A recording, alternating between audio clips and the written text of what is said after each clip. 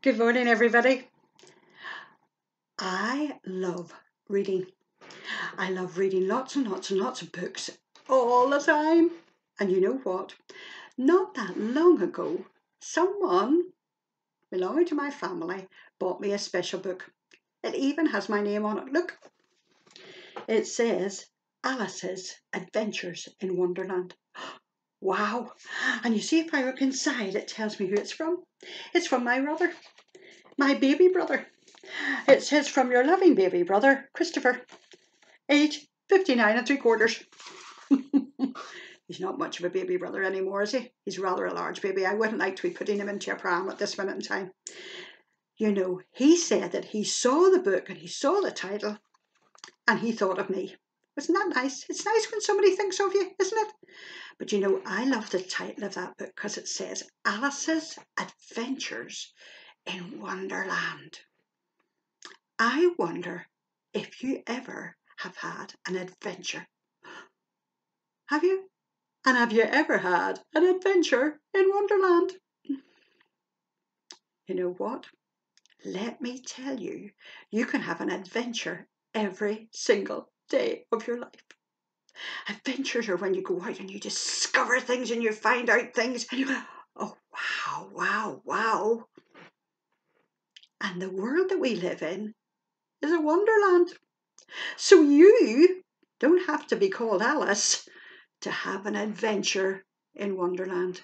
You can discover lots of things about the world out there and about all the things that are in it. But you know, as well as that, boys and girls, Alice on her adventures not only discovered lots of funny things and weird things and, oh my goodness, exciting things, she discovered a lot about herself, about Alice. And sometimes as we're having adventures and we're going out and we're finding out things, we find out things about ourselves. And that's a wonderful adventure. It's a discovery. It finds out what things you're really, really good at, what gifts you have, what talents you have. So many things that you don't know already.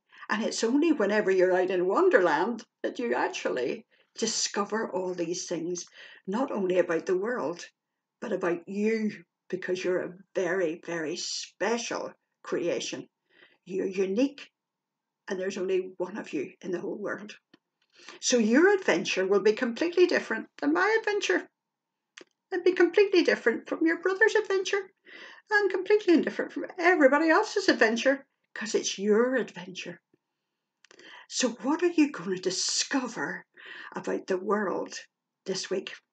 And what are you going to discover about yourself, about the qualities and the gifts and the values that you have in your life that make you totally unique? You know, God said that you are a very special creation. And in Psalm 139, it says that you are fearfully and wonderfully made, and that you are a special, special gift, and that you have gifts and talents that belong only to you.